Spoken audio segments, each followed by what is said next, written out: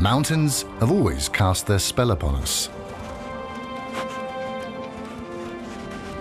Bleak worlds built of ice and rock, then shaped and carved by time. But in the shadow of their peaks, life clings tenaciously to what seems to us a harsh existence.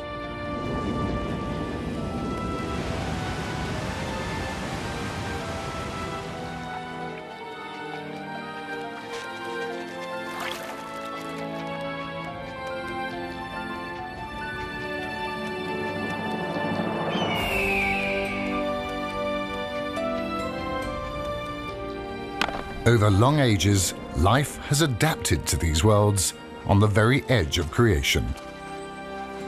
And everything that has adapted to life in these mountains, whether it's a plant, a mammal, or a bird, has adapted to the rhythm of the mountains and their seasons.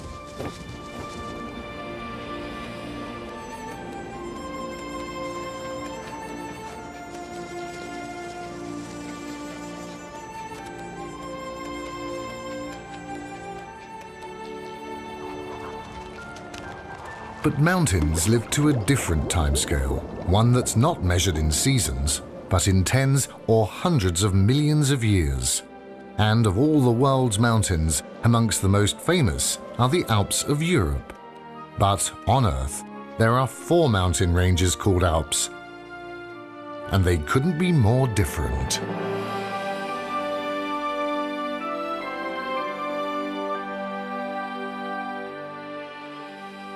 No one is quite certain how the word Alp originated.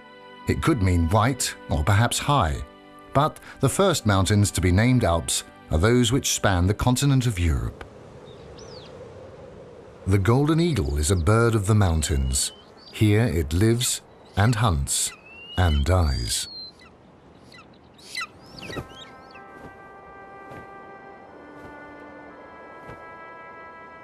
Mountains have a lifespan too. These Alps were born in the chaos of a tectonic collision some 35 million years ago, when the continental plate of Africa thrust into that of Europe.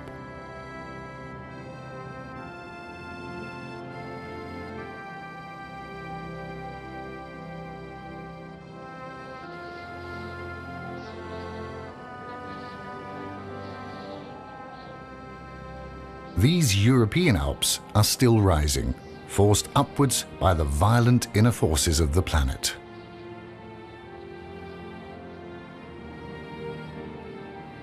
For most of their existence, the mountains have been a wilderness, too extreme for humans to live in.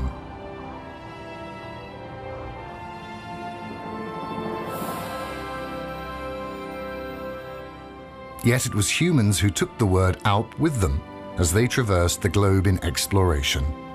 No matter where in the world the mountains are, north or south, east or west, the same forces are still at work.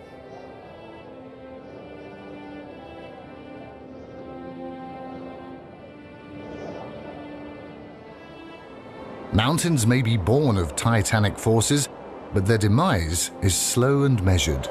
Over eons, their rocks are gradually worn away by the slow and steady forces of erosion.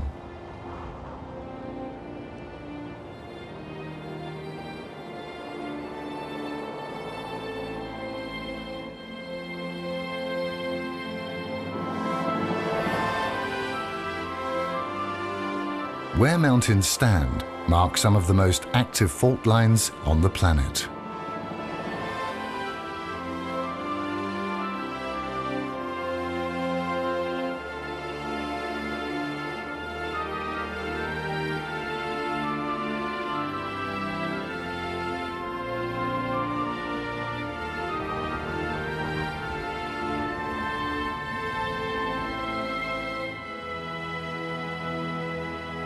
Water is one of the greatest forces at work. The solid rock of the mountains is scarped by great rivers of ice, and as that ice melts, the water that is released also wears away at them.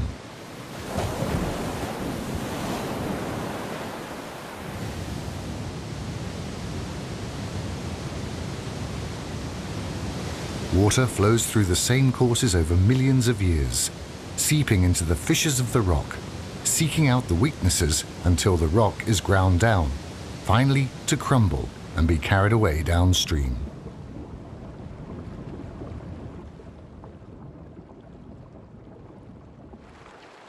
At the foot of the Alps, where the waters slow and start to flow more gently, lives an animal that few would think of as alpine.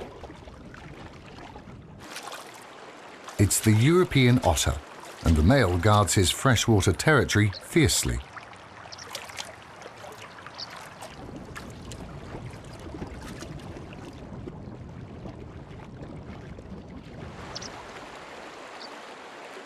The otter is a predator, swiftly coursing through the water to catch its prey of fish or small crustaceans, sometimes even water birds.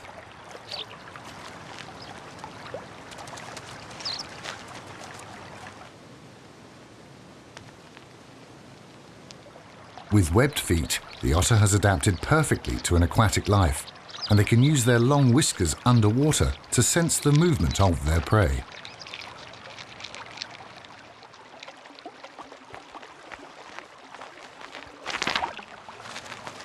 But when frightened by an even larger predator, the otter will retreat, either to its den in the riverbank or back to the alpine stream, if that is the closer refuge. In another alpine stream lives an animal so similar and yet so vastly different to the otter, the duck-billed platypus of Australia, on the other side of the world. This is one of the oldest mammals on Earth, a relic of an early experiment in the evolution of mammals. The platypus too hunts in freshwater streams fed by Alps, but these Australian Alps could not be more different than their namesakes in Europe.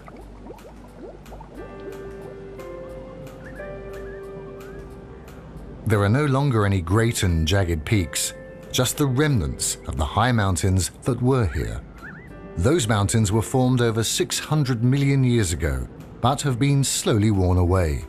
For millions of years, the only forces at work here have been wind and rain and the melting snows of winter. The glaciers on the mountain tops never carved deeply into the land. These are the oldest of the four Alps, and for tens of millions of years, they've remained isolated from the rest of the world.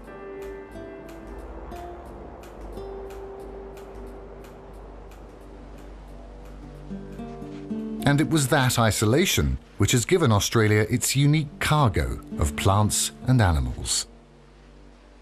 The short-beaked echidna, like its relative the platypus, is found only in Australia.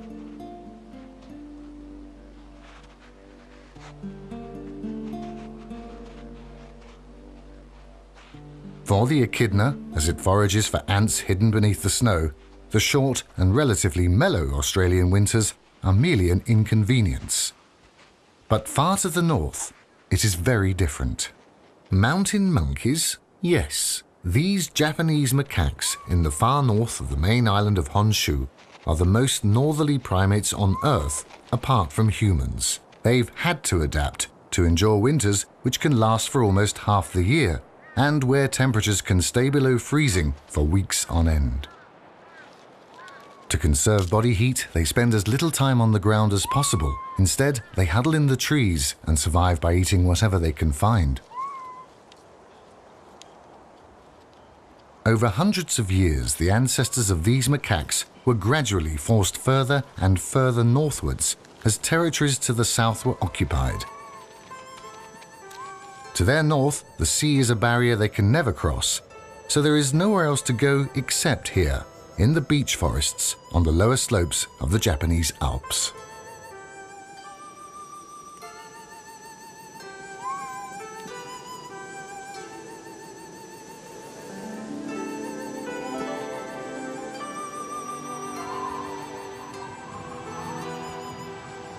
It's hard country, and for their survival the troop rely upon the knowledge of the older females.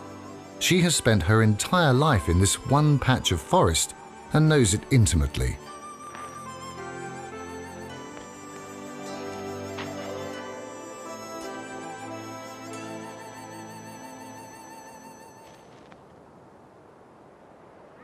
She knows where there may be food and the quickest path to take through the deep snowdrifts to get to it. But for some others, the struggle is not so strenuous.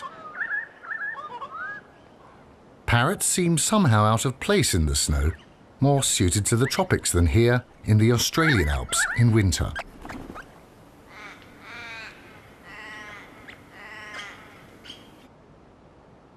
Australia's dominant tree is the eucalypt.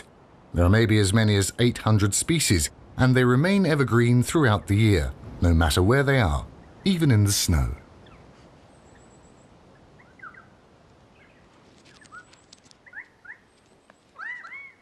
Crimson rosellas and currawongs search for seeds, nuts and insects amid the snow gums. Some of these birds are temporary visitors, moving up and down with the seasons.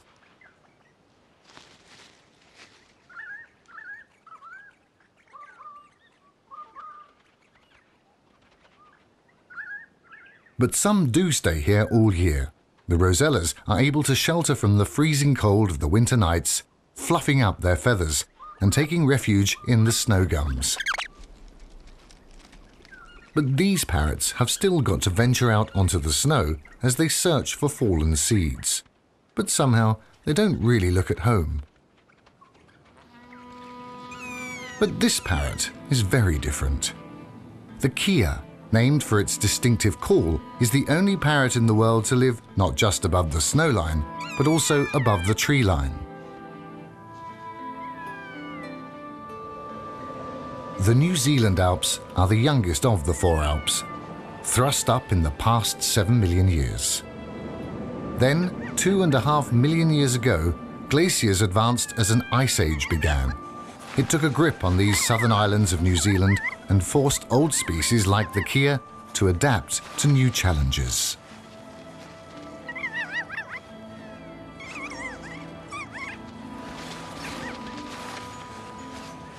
And this is a remarkable bird.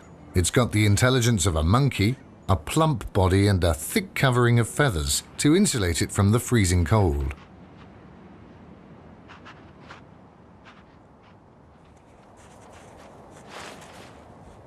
And strangely for a bird, they're good at walking, especially on ice.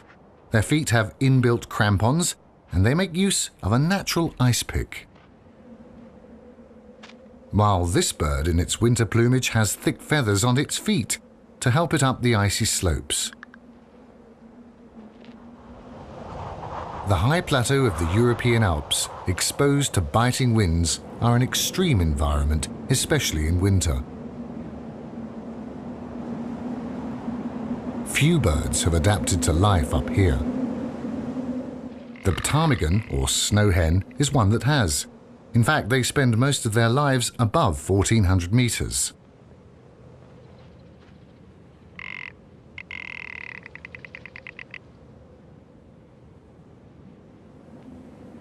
They prefer the wind-swept ridges, as in winter this can keep the snow cover thin and helps as they search for food. Their winter plumage gives them shelter from the elements as well as camouflage from predators.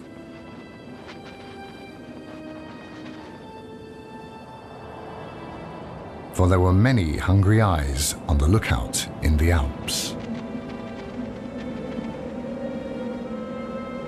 In this unforgiving world, predator and prey adapted together.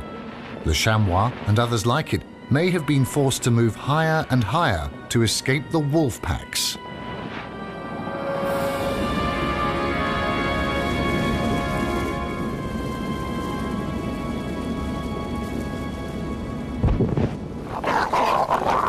But not always.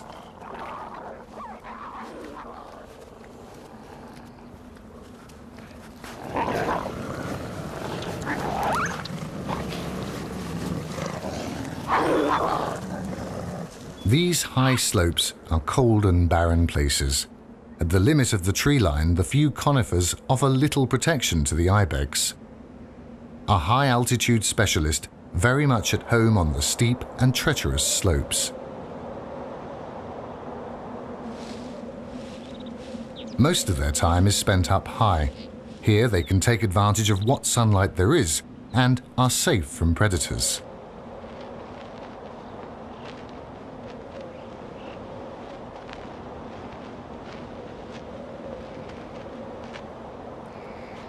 They survive the winter on lean pickings, digging through the snow and ice for mosses and grasses.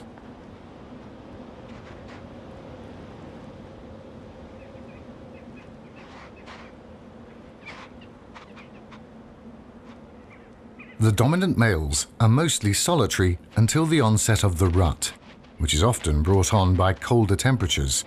Then the males will fight with sure-footed precision.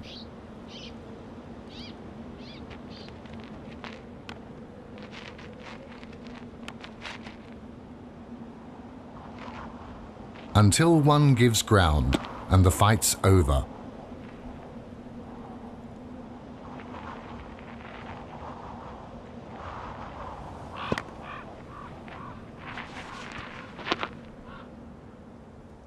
Rodents are found just about everywhere. These alpine marmots can live as high as 3,000 meters, digging for food through the deepening snow in a last meal before their long winter hibernation.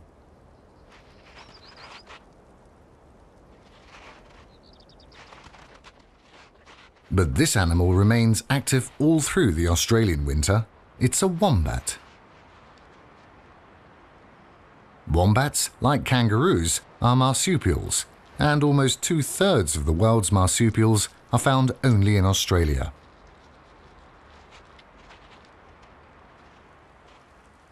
These red-necked wallabies in the snows of Australia's south are seasonal breeders, but when conditions are right, marsupials can breed almost at any time.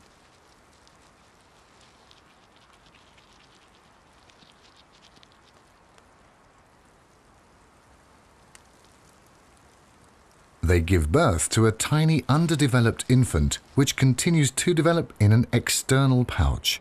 It's like a pregnancy outside the body. It helps the mother to save energy. If conditions get really bad and food scarce, then the mother is able to abandon her young, so at least she will survive to breed again. It's a strategy well suited to a continent where the climate is always variable.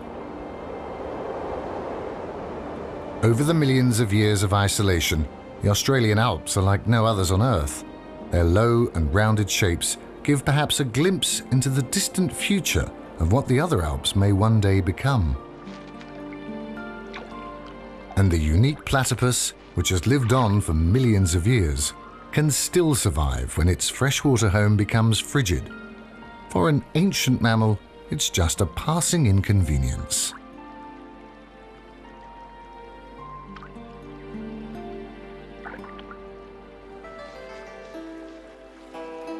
But in Japan's north, some macaques have learned to take advantage of the many thermal hot springs that bubble to the surface. This behavior is not natural. It was initiated in the 1960s when one female went into the hot water to retrieve some soybeans thrown by a keeper. Now, these macaques have learned that for a while at least, being in hot water brings moments of bliss from the freezing temperatures that they must endure. For everyone, Mount Fuji is an icon. It's the highest mountain in Japan and is at the southern limit of the Japanese Alps, which lie along one of the most active fault lines on the planet.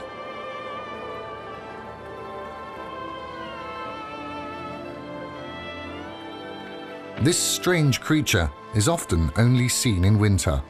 It's a Japanese sero, and in the summer months they remain hidden in the thickness of the beech forests. The sero is somewhere between a sheep and a goat. Now they must come to the edge of the forests to scratch for food, behavior that is mirrored by other alpine specialists. Although in Europe, this chamois has got some digging to do. Little is known about the sero in the wild. Mostly they are solitary. Perhaps the closest bond is the time that a mother will spend with her calf. But whether in Japan or Europe, winter living is never easy.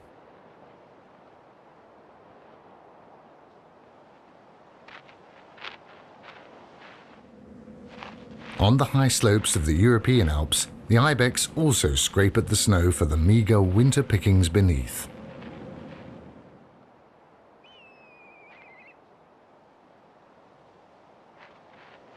When the season changes again, the Japanese serow will vanish back into the sanctuary of the beech forests.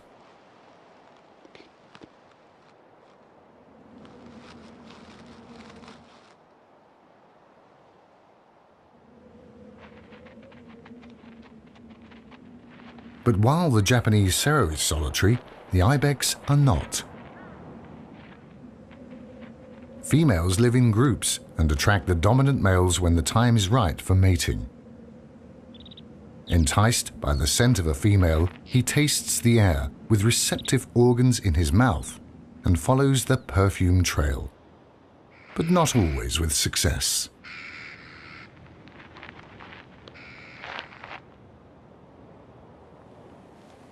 The keas can breed in winter too. This pair have bonded for life. They know each other and their surroundings well. Good strategy to survive on these frozen alpine slopes. As the courtship dance intensifies, she takes the lead. And, unusual for birds, the actual mating can last for as long as 10 minutes. Up here, amongst the snow-covered grass tussocks and rocks, the keas are preparing for just one more bitter winter that their kind have known for countless years. After mating, the female builds the nest. The male won't lift a claw to help.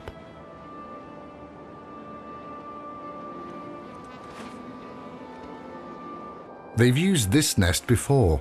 Keas can live for up to 30 years, and this knowledge serves them well through their lifetime. The marmots too are safe and snug in their den under the snows of Europe's winter. They've put on fat, and now they prepare for the deep sleep of hibernation.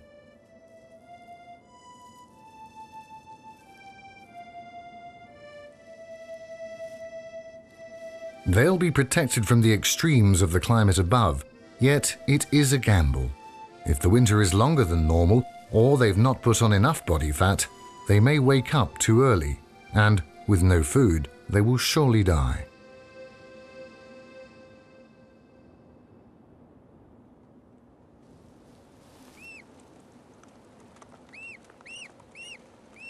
But the kea has to be active throughout the winter. The male searches for food far from the nest, then brings it back both for his mate and the hatched chicks.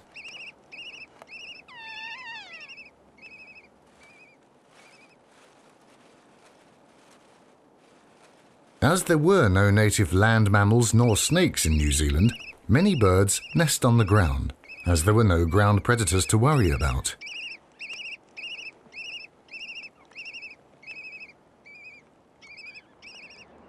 Eventually, even the harshest of alpine winters must come to an end. The marmot looks out upon a world still covered by snow, but already it is melting.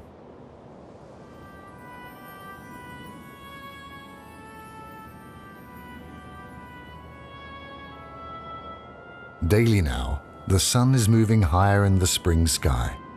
A world held in winter starts to thaw. And with the thaw, the forces of erosion continue yet again to work away at the four Alps.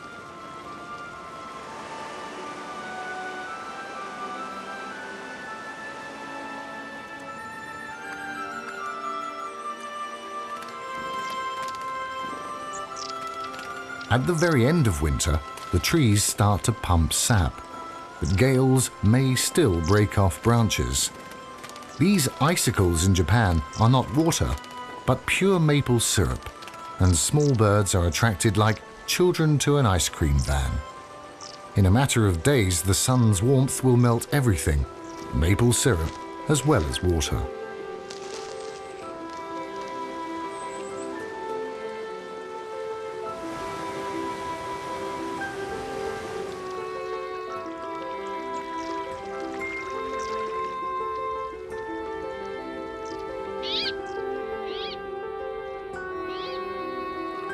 The New Zealand cave weta can survive for months locked in an icy tomb.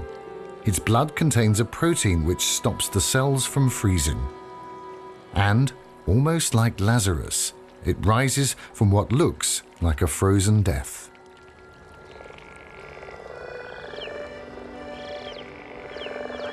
European grass frogs too have spent their winter in hibernation. Now they start to gather, and the males once again call to the females.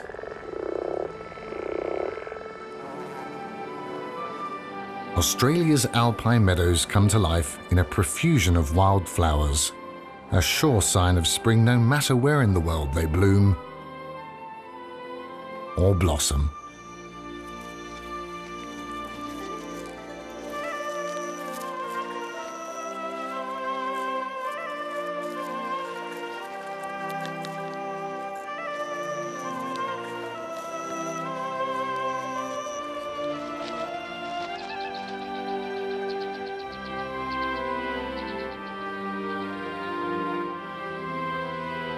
And perhaps there is some truth to the story of the Mad March Hare.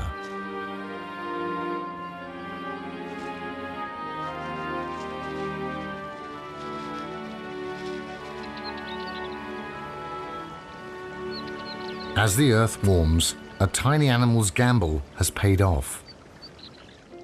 Snug in a bed of leaves, the Japanese dormouse has been in a winter hibernation which can be as long as 5 months.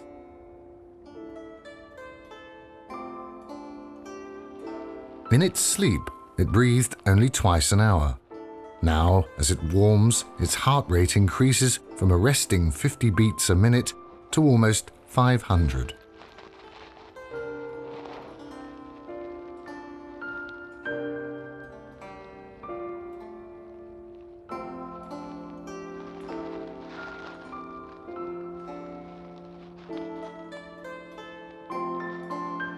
Food is now the only thing on its mind, or the months of hibernation will have been for nothing.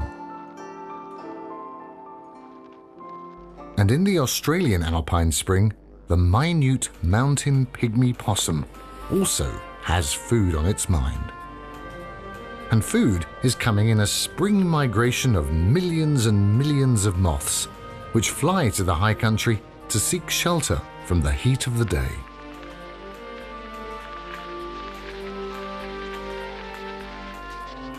These bogong moths are a bonus for many, not just the pygmy possum.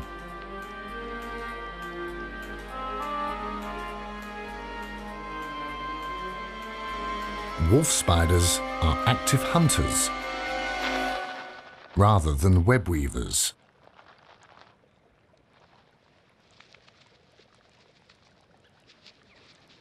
The mountain pygmy possum is the only Australian mammal to be found only above the snowline.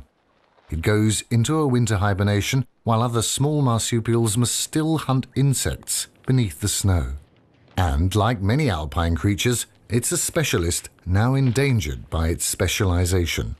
Australia's climate has always been variable, and this tiny marsupial faces an uncertain future as the snowfields diminish year by year. Native Australian ravens also feast on the moths. For the European raven, there is a meal of a different type. As the alpine snows melt, the carcasses of animals which have slipped and fallen are revealed.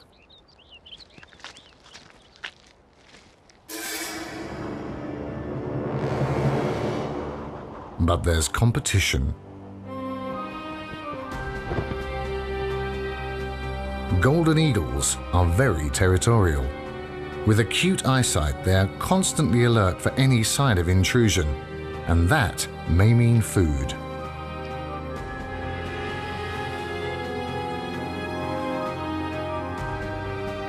This raven knows this could well be the last supper, for a while at least.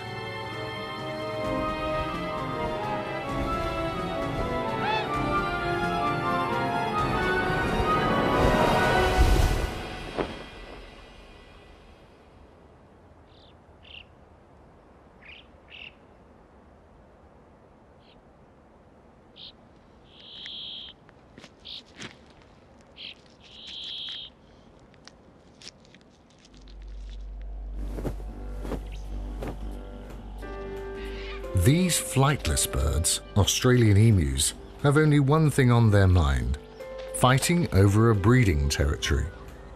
Australia's largest bird of prey, the wedge-tailed eagle, is no threat to them, or to adult eastern grey kangaroos on the grass plains that spread out from the Alps. Female kangaroos can have young at different stages of development. While one is developing in the pouch, she can also be ready to mate.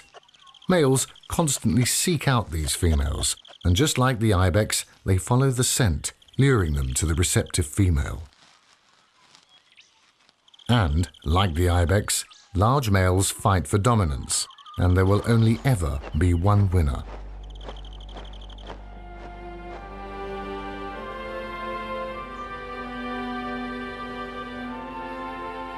The Australian Alps border a vast and arid continent where everything has had to adapt to a life where water is a scarce commodity from either rainfall or snowmelt.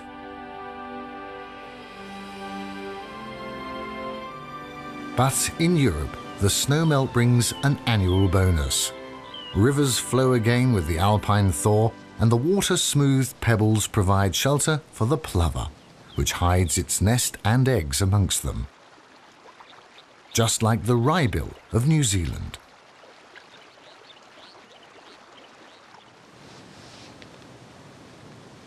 Both the plover and the wrybill, almost as far apart as any two species could be, find food and shelter along shallow braided rivers which owe their existence to different mountain ranges, both called Alps. While in the Australian Alps, the corroboree frog lives now in only 3 scattered districts. The striking pattern warns off potential predators. In the same manner that the European fire salamander advertises its presence. Like the frog, its skin can secrete a strong toxin, so rather than trying to remain hidden, they give warning that they are dangerous to eat. It's the male corroboree frog that makes the nest, always in the sphagnum moss, surrounding bogs above the waterline. He calls to the females to lay their eggs.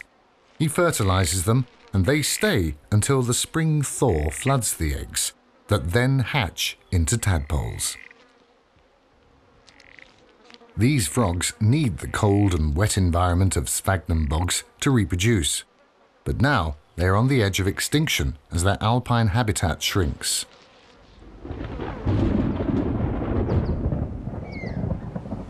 The platypus too needs water. With ears and eyes shut, the electrosensors in its duck-shaped bill let it feel for its prey, often small crustaceans hidden under the riverbed.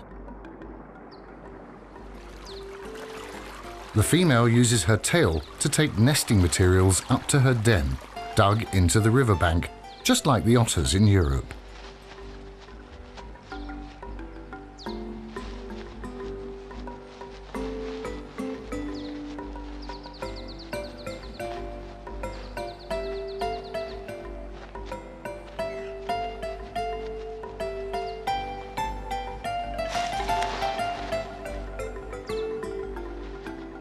But that's where any similarity with the otter ends.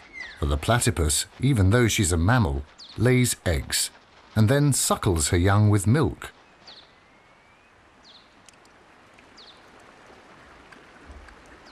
Going down is always easier.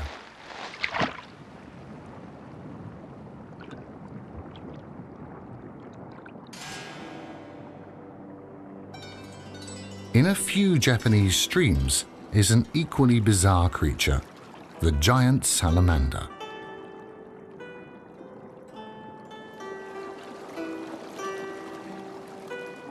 They are mostly active at night when they hunt for fish. This creature is almost a living fossil. It's hardly altered its shape in the last 30 million years. Cold-blooded and with few predators, they are ideally suited to the chilly waters fed by the melting snows of the Japanese Alps. But for these snow monkeys, summer seems almost to be a nuisance. The young were born as soon as the snows melted, and for this baby, only 4 weeks old, now is the time to learn about her new world.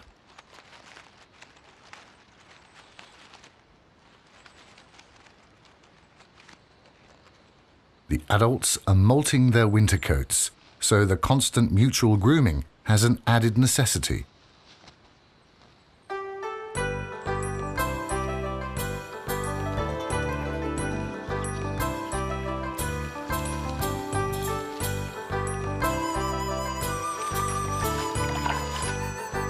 It's a race against time. This baby must grow fast to have any chance of surviving the coming winter. But these youngsters have survived their first winter. Now is a time to play.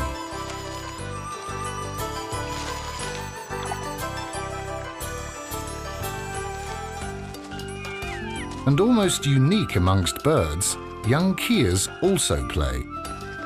They are highly intelligent. As yet, they can't fly, and this play is a chance to exercise their muscles and to train their skills. There are no winners and no losers in this play fight. They test each other's weaknesses and build each other's strengths.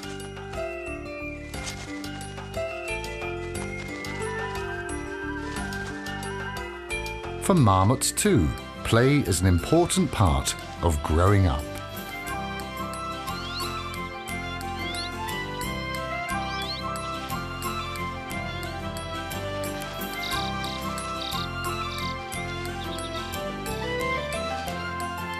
While the young chamois seem overwhelmed by their own movement.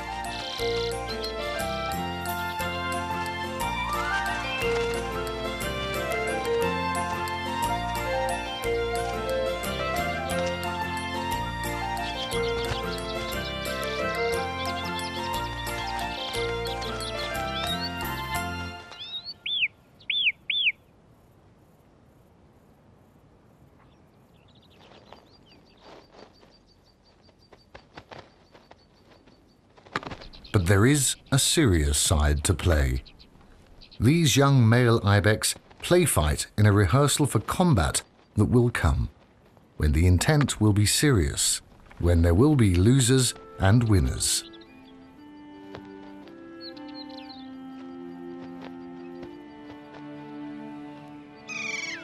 For centuries, the New Zealand Alps have echoed to the plaintive calls of the kea. The mountains here grew in a separate evolution.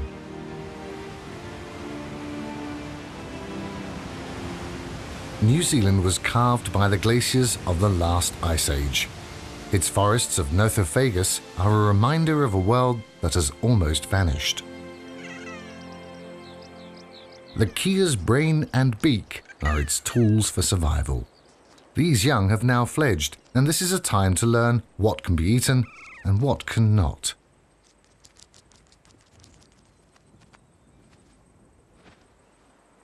And how best to try and rob a ground-dwelling mutton bird of its egg. For the kea has learnt to be a predator. They remember where the mutton birds nest, and they remember when. It's trial and error, and they are not above a meal of flesh. The kea has learnt to take whatever opportunities come its way, and the fat under a chick's skin is valuable to supplement a sometimes lean and uncertain diet of alpine plants and insects.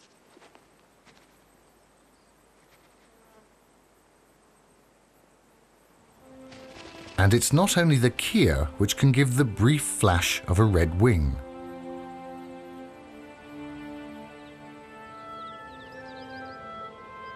This bird is another alpine specialist. The European wall creeper nests in rock fissures, which are virtually inaccessible to any other creature. Seeming to defy gravity, the adult hunts along the sheer rock faces for insects to feed both itself and its growing chicks.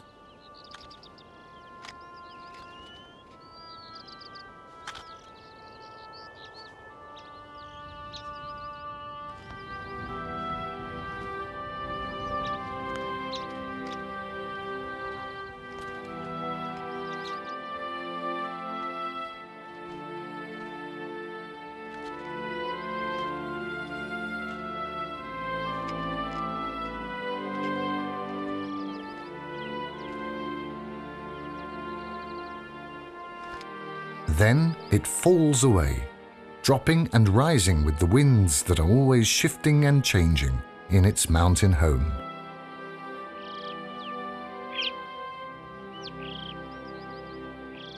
And as the cold winds start to gust across the European Alps, they herald another change in the seasons.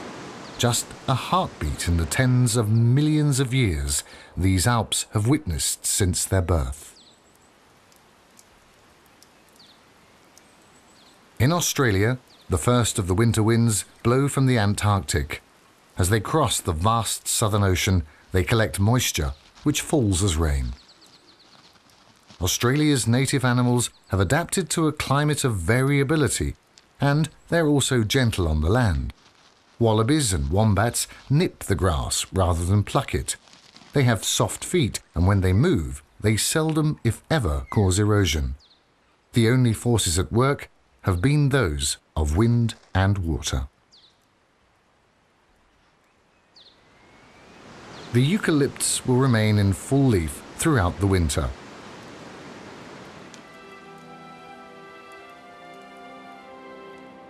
But in the northern hemisphere, many trees have a different survival strategy. The larches, even though they are conifers, draw back the nutrients from the needle-like leaves. The broadleaf Japanese beech trees do the same. They sense the change of season by the shortening of daylight hours, as well as the dropping temperature. As their leaves are discarded, the changing colours are a certain indicator of the winter to come.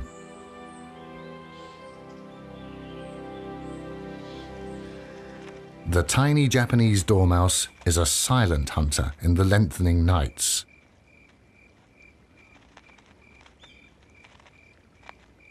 Insects can be a rich source of protein, sometimes at least.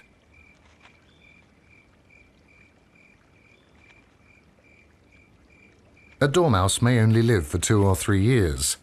Whether it survives for another season will depend on how much weight it gains before the freezing winter days and nights send them into the deep sleep of hibernation. Now is the time to put on as much fat as they can.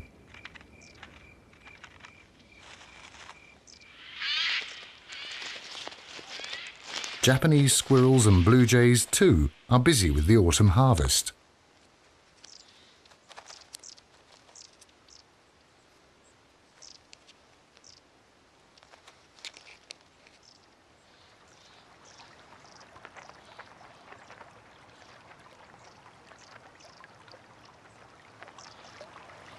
So too are the macaques, now ceaselessly moving through their territory, eating fruits and autumn berries as they go.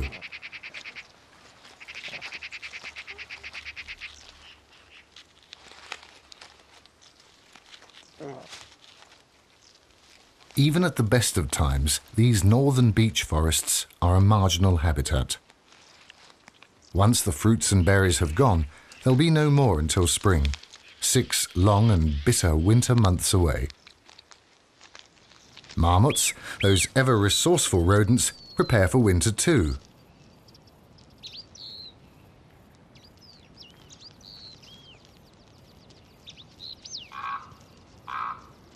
The chamois males are in their rut as autumn gradually drifts into winter.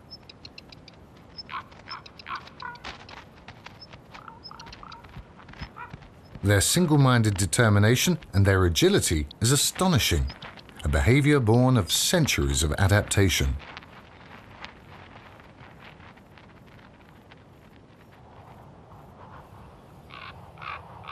But only a few thousand years ago, a new force came up into the European Alps. A force which is almost stronger than any season. Humans, who for centuries had lived in the shadows of the mountains, moved up with their herds and flocks. With them, they brought a change which is still being felt today. Sheep are valuable, and nothing could be allowed to interfere with the flocks, so there were losers. Wolf packs are almost gone from the Alps. so too the brown bear, forced to move into more and more marginal lands.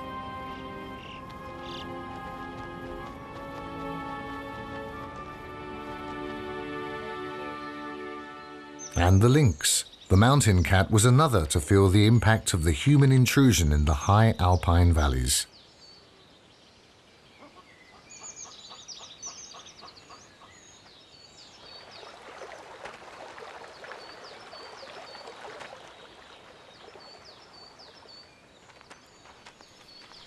Recently, however, there has been another change, a change in attitude.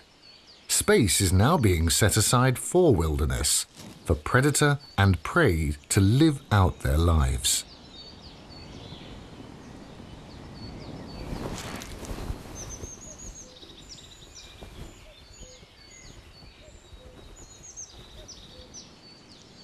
Although sometimes it can be a tricky business.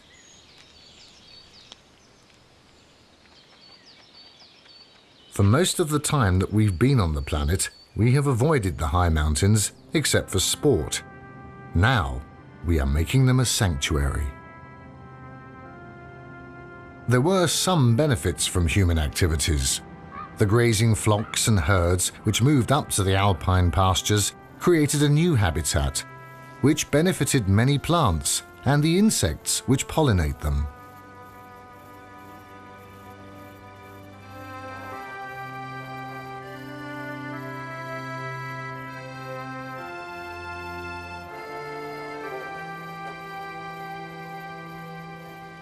Many of the higher regions of the Alps cannot be farmed or grazed, so a balance is being struck between the needs of a growing population and the wild animals which had lived in these mountains long before humans and their flocks arrived.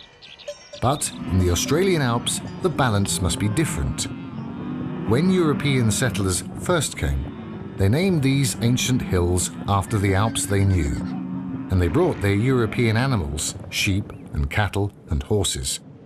These were the first animals in the history of the continent to have hard hooves, and for the first time in their existence, the fragile soils were eroded in different ways. Now, government has decided there can be no balance between the cattlemen and the land they use for summer grazing. In a decision not without passion and controversy, the cattle and the horses are being driven away forever. In the New Zealand Alps, the human presence is also felt, but their coming was to play to the kia's advantage. Modern New Zealand has ski fields which are justly world famous, and for the ever-inquisitive kia, this was an opportunity too good to miss.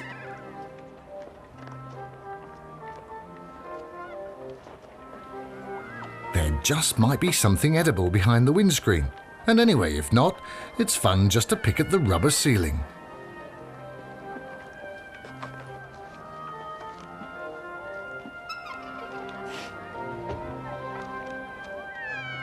Or for that matter, anything else which can be stolen.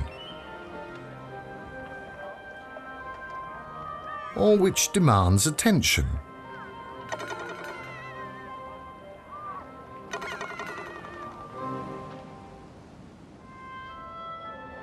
New Zealand is renowned for its wool production. Sheep are everywhere, and they were to bring the kia into conflict with the settlers, for there is a dark side to the kia's nature. In severe seasons, it's little wonder that the sheep, grazing what they could of any visible grass, should have been exploited by an intelligent and opportunistic parrot with a taste for fat. The kia is well used to the cold, and they know how to find food in the dark.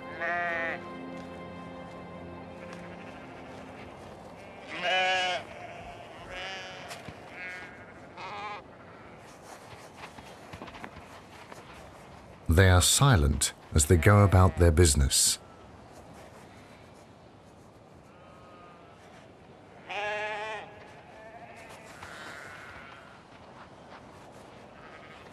The kia knows it can dig easily into the lower back of the sheep behind the ribs. As it happens, That is above the kidneys, which are surrounded by a fatty tissue, apparently much liked by keas. In earlier days, keas were shot by the farmers, but now they are protected. Perhaps the kea learnt to prey upon sheep because it's an alpine bird and lives on the edge of survival.